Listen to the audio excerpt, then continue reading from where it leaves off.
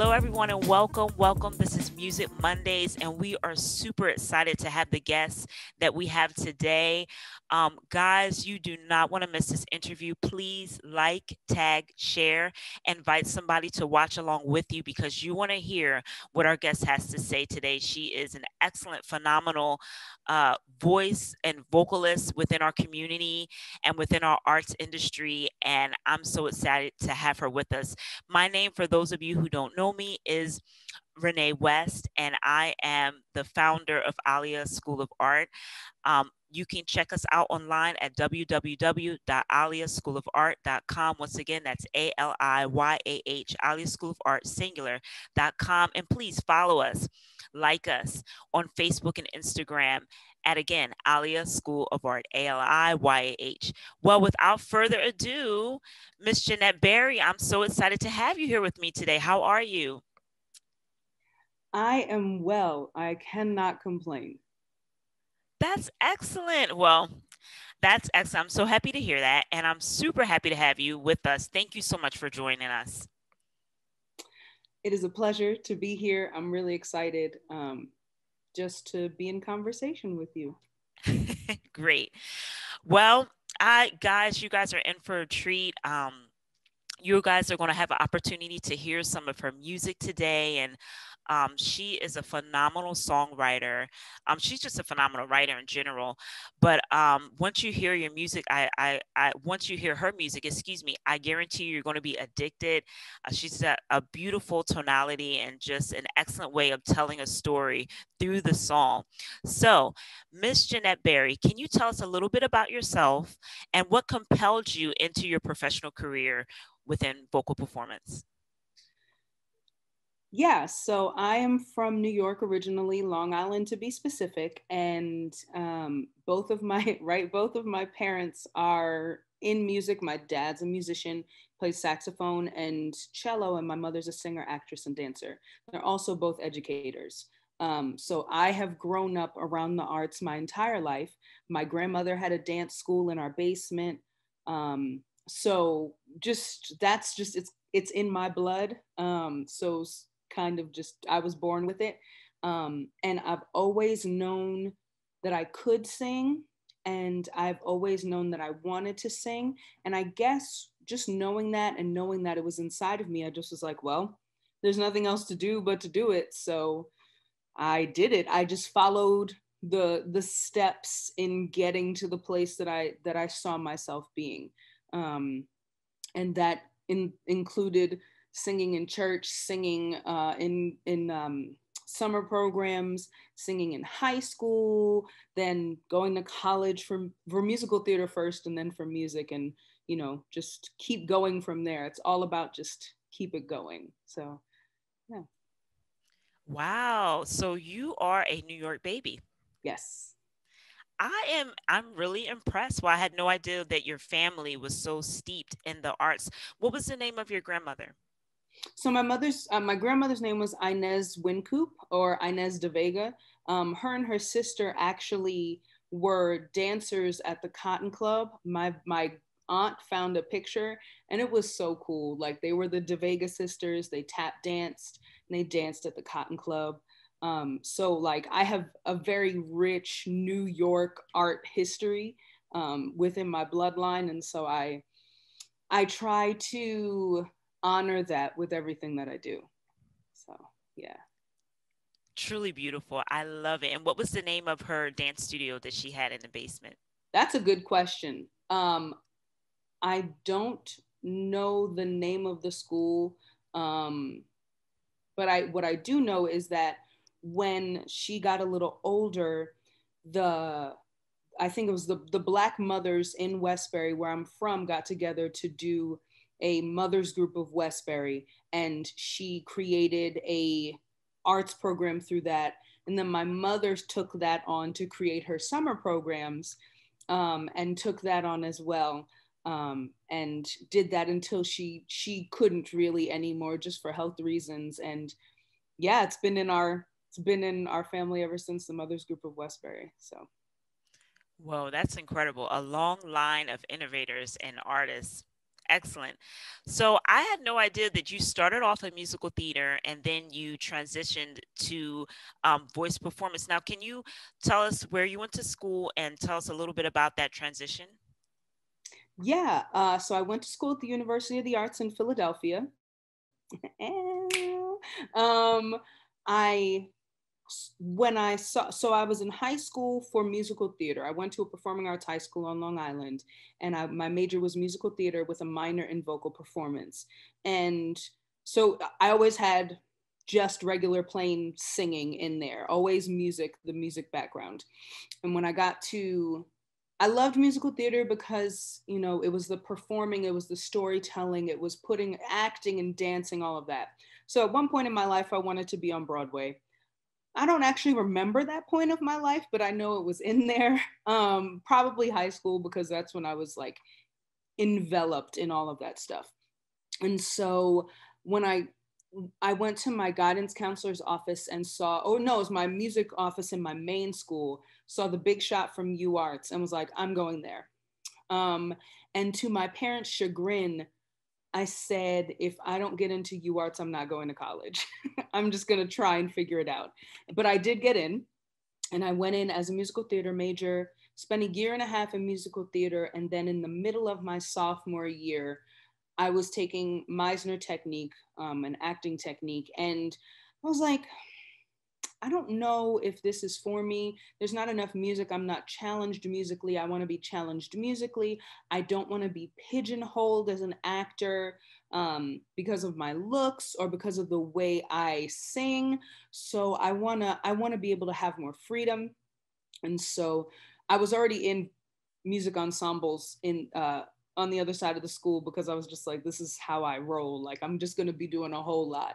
So I was, and I spoke to some teachers, and I was like, yeah, I think it's time for me to change my major. So went on and changed my major in the middle of my sophomore year um, to vocal jazz performance with a music ed minor, and did that all in just an extra semester. So that was great.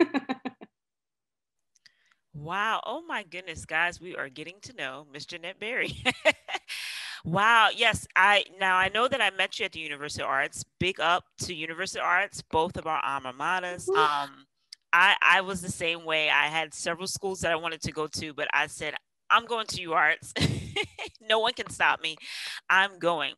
Um, but that is so interesting. I had no idea that you were in the musical department. Actually, when I started off, I was in the CAD department and I transferred to the theater department. So I guess we must have missed each other in the midst of the transfer. You were already in the music department. But that's excellent. Wow. So I want to take a step back and I just want to ask, were there any people or were there any figures in your life that really encouraged you or kind of pushed you along in your journey, your vocal journey? Or artistic journey, if that's what you want to speak to? Wow, that's a really good question. So I didn't grow up in well, I grew up in church, but it was the United Methodist Church. So it was very traditional, hymns, things like that. It wasn't what people might normally think a singer grows up in the church singing gospel. That was not my experience.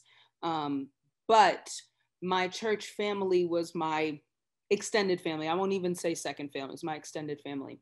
And there were so many people at that church when I was growing up who were elders in the community, who I had a lot of respect for, who also nurtured not only my music, but me as a person.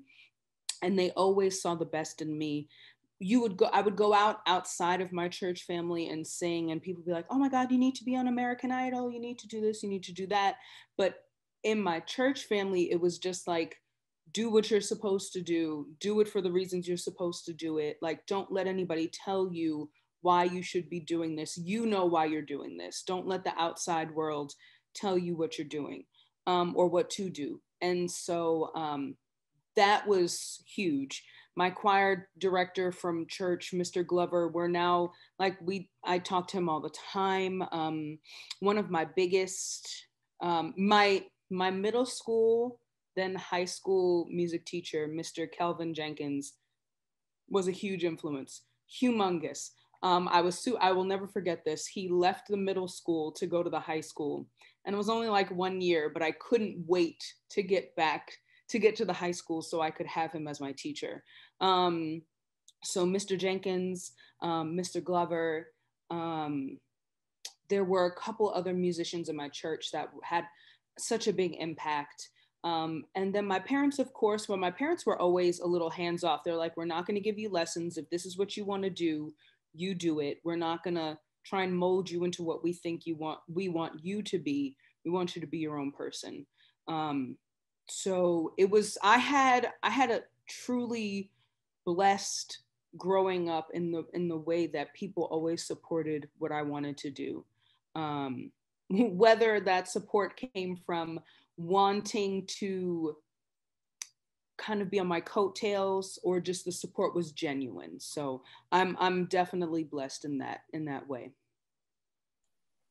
Well, that is very interesting to learn. Excellent. I love it. And I love what you said about learning how not to allow outside influences to contribute to what you're doing, but doing what you're doing for the right reasons. I think that's so important in this day and age. So now let's bring it to now, here and now. So you have released some new singles as of late.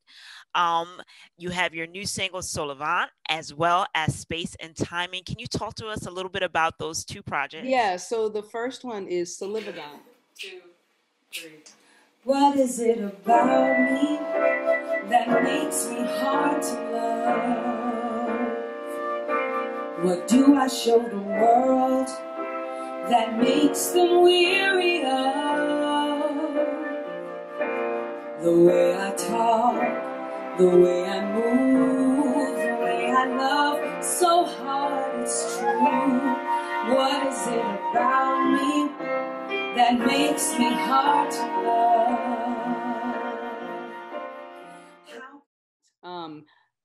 It is a word, it's okay. It is so last year I went through some stuff emotionally and was like, you know what, I need to write it. And some of it was written and some of it I was just like, I just need to get it out. I need to record it. This needs to be kind of out of my system. So I spent a couple months, September to December, I had 3 sessions, 3 separate sessions recording these 3 songs for the Solivagon EP. And I saw the word once on like, I don't know if anybody else gets these, but I get the updates for the word of the day on dictionary.com. So I saw it one day and it came up. I was like, that is exactly how I feel about myself.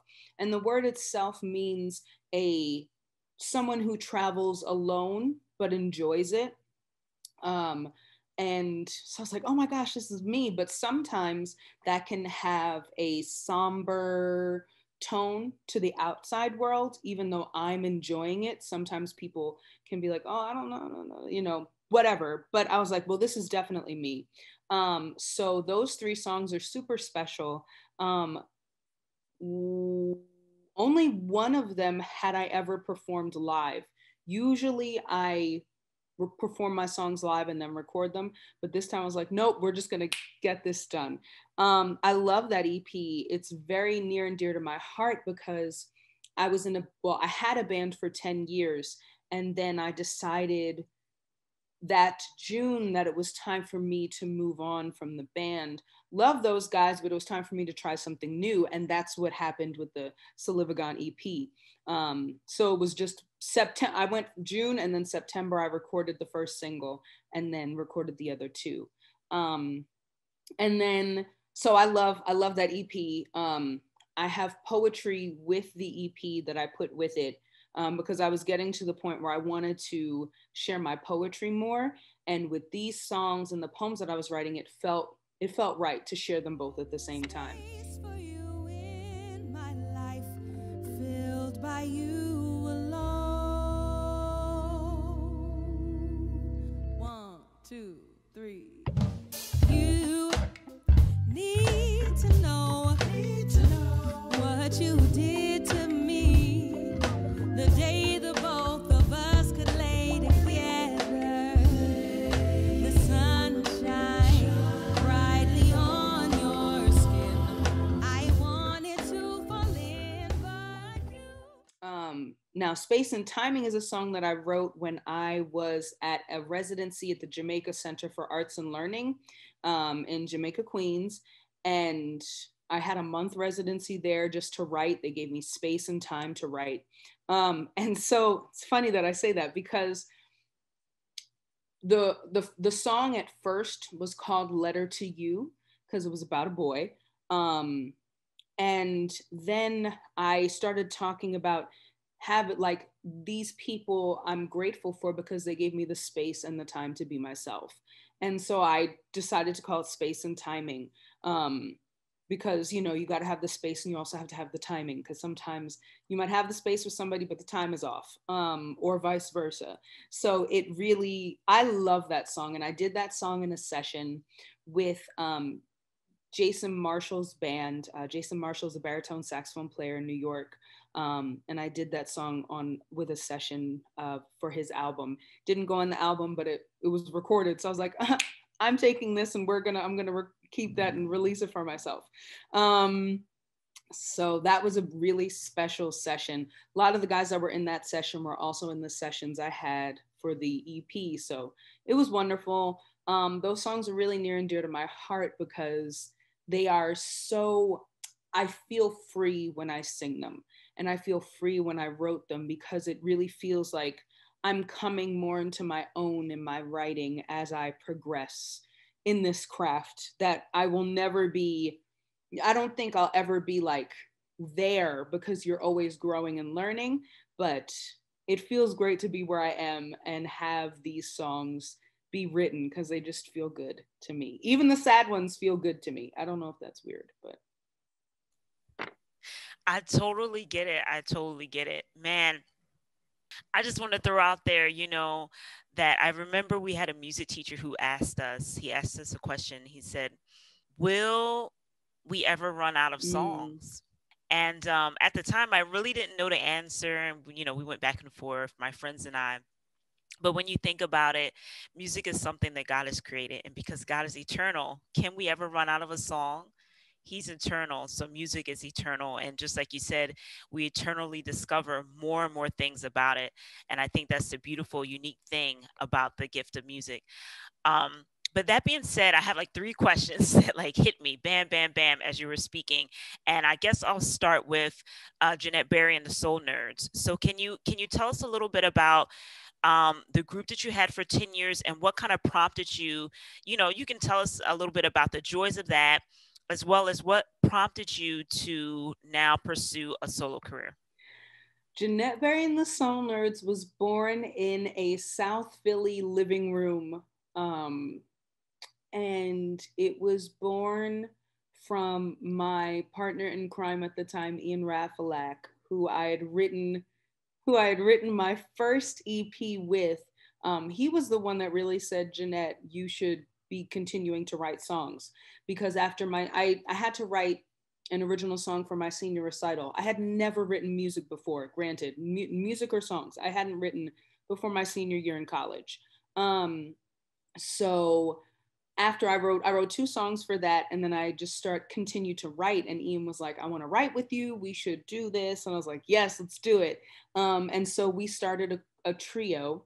And then and that was just like a jazz trio gigging around the city. And then as we continued to write, we were like, we should get a band together. And so we just called people up from UArts and we're like, hey, you want to be in a band?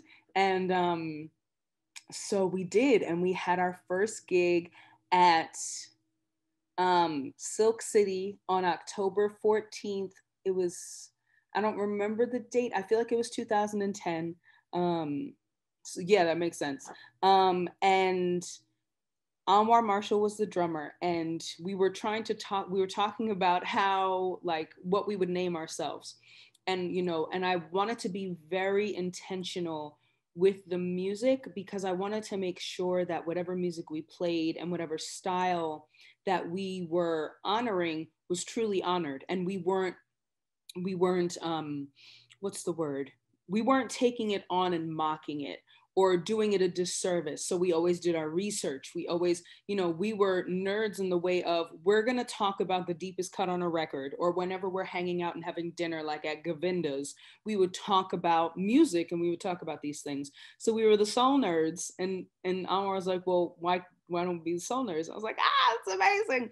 So we became Jeanette Brain, the soul nerds, because I wanted to be the soul nerds. And they were like, no, you have to have your name on it. I was like, all right, whatever. So that was an amazing journey. We got to record at Converse Rubber Track Studio. We got the chance to, we gigged a lot. We gigged a lot in New York. We gigged a lot in Philly. We gigged a lot. We started gigging in DC. We got to play amazing shows.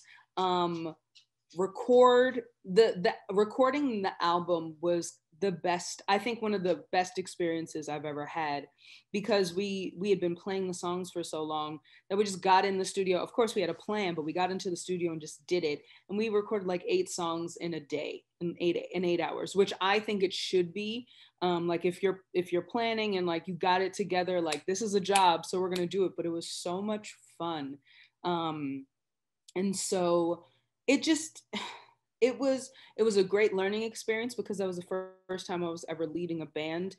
Ian was the MD, but like to be able to lead a band and to be able to communicate with people that I felt were my peers, about the music that I made, like to listen to my music come to life, was an absolute joy. So yeah, and it was a wonderful ride.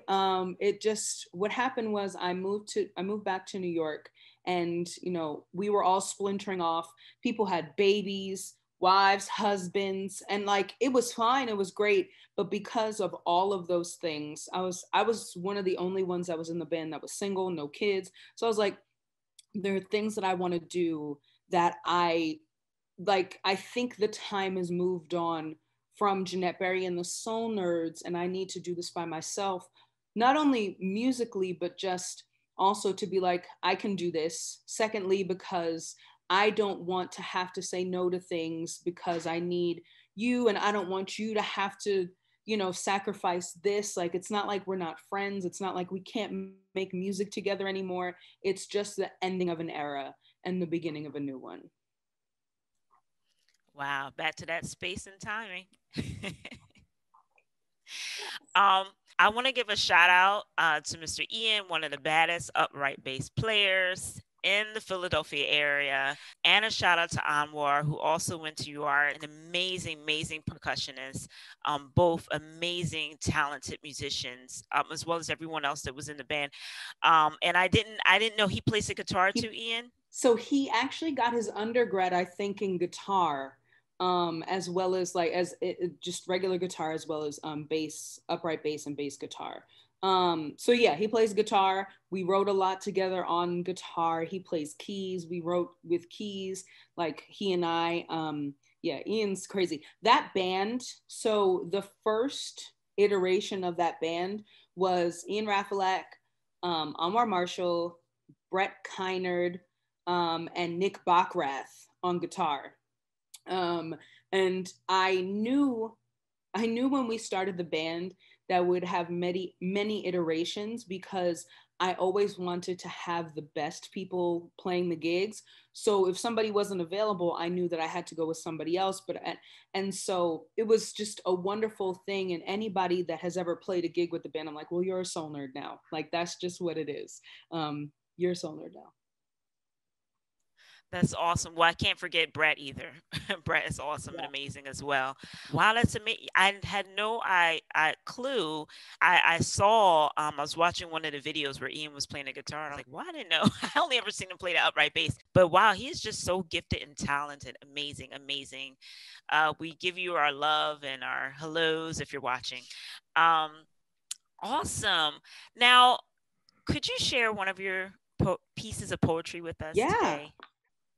While you're looking, I just wanted to say that I had No clue. I would have thought that you had been writing all your life, had been writing poetry, had been writing music. And it wasn't until you mentioned that it wasn't until your senior year in college, mind you, that it was your first time not only writing music, but writing songs. Wow, I had no clue. Look at how far you've come. Oh my I goodness.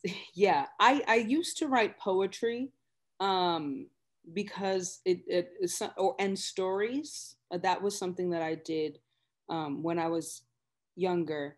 Um and and then it just, you know, I didn't think I could write music, and then one day it actually came to me, and I was like, "Oh snap! This is cool, and I love this." And it's like the freedom that I always wanted. So I'm gonna continue this. So this poem is called "That's the Thing." That's the thing about love. It rarely dies because what we know of death is definite, a void, but love, it swells the more you pour into it. And when the people on either side of the love depart, what's left is memories, stories, the recollection of the scent they wore when you told them you lost your job, the shirt they wore when they first told you to have the last wing, the pair of shoes they wore that night out of nowhere where the sky opened up and cried all the tears you no longer had when you gave them back their key. Love doesn't die. It lives in our being, and if it's lucky, we use the love, the stories as a guide. Love exists. Thank you. That was very beautiful. Thank you so much for sharing that. Thank you. Beautiful. So, you've had quite a bit of songwriting under your belt now. So, I think I can ask you this question. What kind of writer would you say you are? I am a wordy writer. I've gotten a lot less wordy, but I still am a wordy writer because I truly believe in the power of lyrics. Um, I believe in lyrics are very important to me because they tell a heightened part of the story that the melody can't always tell. If you're going to sing a lyric, it's a heightened version of the story that you want to tell, I believe. Um, I write very what's the word? I'm an emotional writer. Um, I try to write about the things that make us all the same. Um, I am an I mean, I love Stevie Wonder. He's one of my biggest influences as a writer. So I try to be the best storyteller I can be, um, with whatever is placed inside me and with whatever the song wants. I'm a firm believer that I'm not actually writing the song. The song has already been written. It's just being filtered through me and my perspective and experience. So I'm a writer who takes a back seat to the song and tries to be very patient with the song and the poem itself and just let it come and let it be finished when it says it's finished, not when I say it's finished. So, I love it. I'm in total agreement with you. I think lyrics are so important. And I think what you say matters. And, nowadays, there's so many, I don't know if I want to say fruitless songwriting or it's just like I'm not sure what they're saying, if they're saying anything at all. But I agree with you wholeheartedly. That's excellent. I'm so glad that you still cherish that and you still carry that in what you do. My goodness, we're almost out of time, but I know, and I have so many more questions I want to ask. We'll have to do a part two. um, but I saw in your biography that you had toured with Lauryn Hill. Can you talk to us about that? yeah, that was it was 2.5 years. I was on tour as a background singer for Miss Lauryn Hill. I was a tenor on that tour. I hadn't really sung tenor before. I auditioned as an alto, but then she asked me, "Can you sing tenor?" And I was like, "Yes." I didn't know if I could or not, but of course you're going to say yes. Um, So I said yes. And it was one of, I mean, it was firstly an amazing experience. She was the first concert that I ever went to. So it was really amazing that it was the first call for a background singer that I got. Um, I thought that that meant a lot to me. I learned a lot being on the road. I learned a lot being in rehearsals around her, how to run things, how to say what you want, how to express that and be truly confident in what you want. As a musician, that was really important to me because I wasn't always like that. I there were times where I was just like, yeah, all right, that's fine. But you have to take ownership of it, and she really showed me how to take ownership of my stuff, music especially.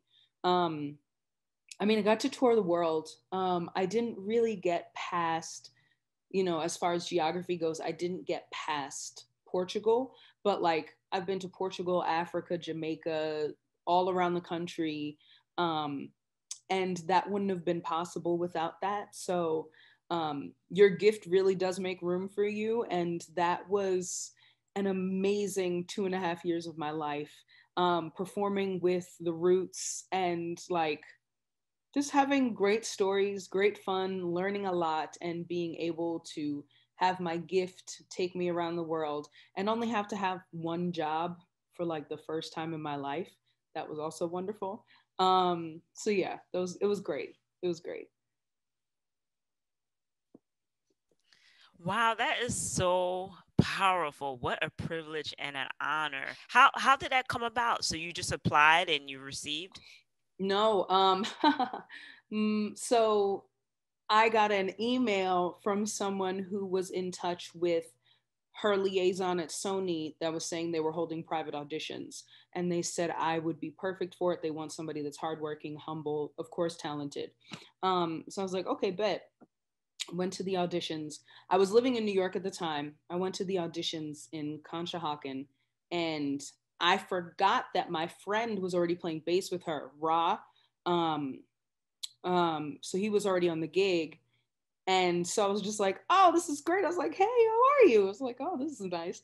Um, and went through the audition process. And when I was visiting my brother in Providence, and I got the call, and they were like, hey, we'd like to bring you on as tenor for Miss Hill. There's still some like auditiony stuff or whatever. They didn't really say that, but there was just like, it was kind of still preliminary. Like, we're gonna see how you do on this first gig, and we'll see what happens. But yeah, it was wild. It was wild because it was a day I actually had an event in New York that I was hosting. So I went to the audition, and I thought it was done. I was like, all right, I got to run back to New York. And I was taking the train, and Ra calls me. He's like, nah, she wants to come back. So I was literally getting on the train to New York. I had to run back to get on the train back to Conshohocken, and went back and then got back to New York with time to do the event. So I won't forget that day. It was hilarious and amazing. Wow, that is an amazing story. Shout out to Ra if you're watching as well. Oh my gosh, wow. What an incredible story. You are an incredible woman. Thank you so much, Miss Jeanette, for being with us today. Thank you for having me. This has been amazing. Thank you for letting me share and tell some of these stories. Absolutely. Man, stories are so powerful. Well, before we close, I like to do something we call the Fast Five. And then after which we want you to let us know how we can reach out to you, connect with you, connect with your music, where people can buy the EP. Guys, check it out. I'm telling you, beautiful, phenomenal. As she already expressed, heartfelt music, heartfelt lyrics, so you don't want to miss it. Are you ready for your Fast Five? Yes. Don't be nervous. Everyone's always nervous, but I'm telling you, it's not a big deal. Okay. So, once again, the Fast Five, we ask you 5 questions. You have 5 seconds to answer them. So, question number one: what is your favorite instrument? Cello. Okay, cello. Can you tell us why? My dad played it, and then I played it for 9 years. I love the sound of it. It's a beautiful instrument. Wow, you are a Jill of all trades, I tell you.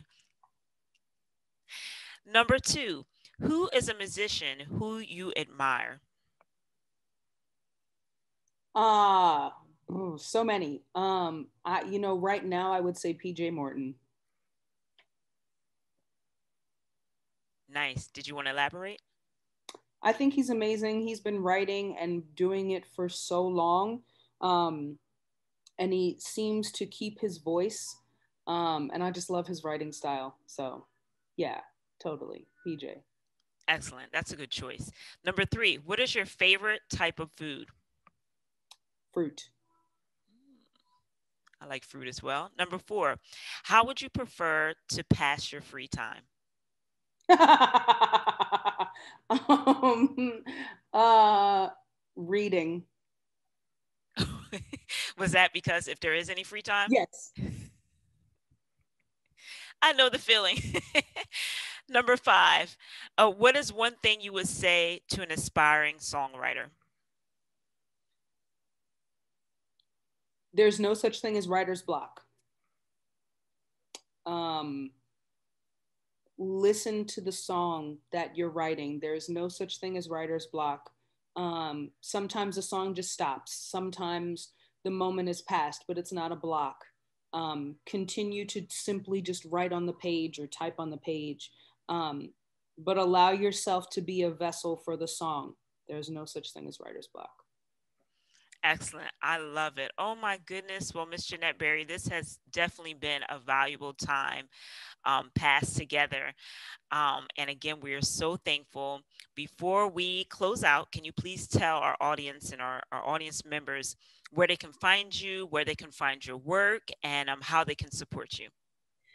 You can find all of my stuff at JeanetteBerry.com. So my name.com, easy. I'm on Instagram and Twitter at JB underscore soul nerd, still with the soul nerd. I'll forever and always be a soul nerd. I'm and then I have another website for my writing. In the new year, one of my goals is to write more music reviews. So I have a website for that, Constellation Noir, and that's noir with an E for the feminine kind. Um, and yeah, so that's where you can find me. I'm all over. I'm all over the place. But JeanetteBerry.com, Instagram, Twitter at JB underscore soul nerd, and constellationnoir.com. Wonderful. And if we'd like to purchase your music? Bandcamp is the best way to go.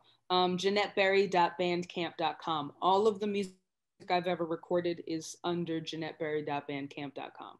Okay, excellent. That's awesome. Do you still have a podcast?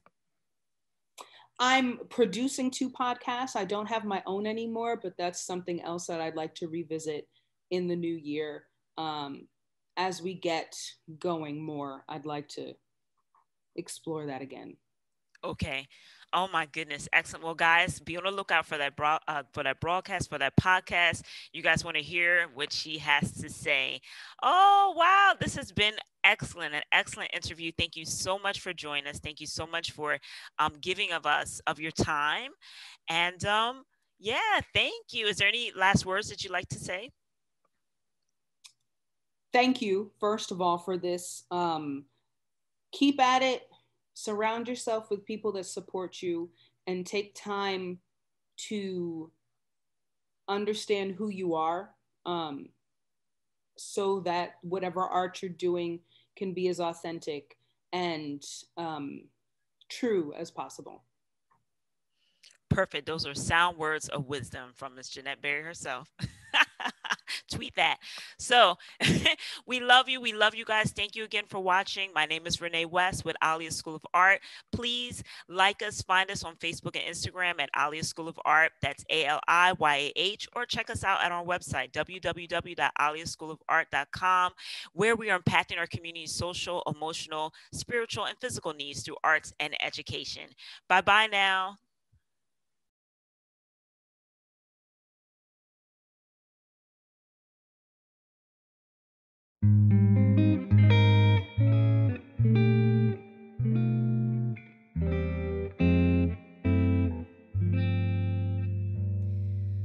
I will never be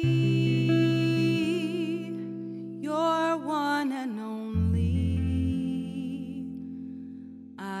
will always be worthwhile. I will never hold you like I've dreamed of.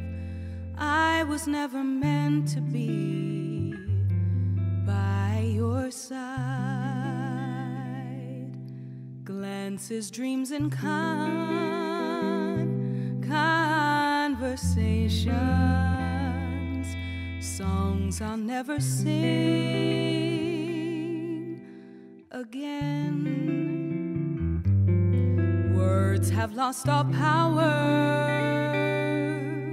compassion, when I realized us will never end,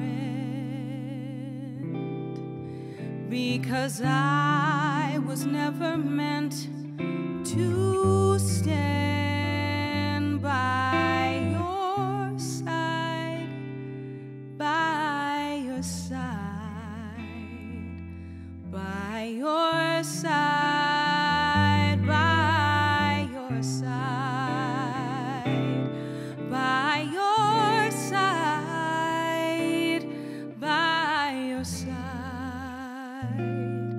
I was never meant to be by your side. Nights were filled with long, long conversations, faces hurt from smiling all night. Our words were never lies or fake, but what's now? We always knew we'd never be side by side. Days I beam with hope of one day seeing the face that often invades my dreams. By day, by night, and hours, second and minute, time has been my guide to show me that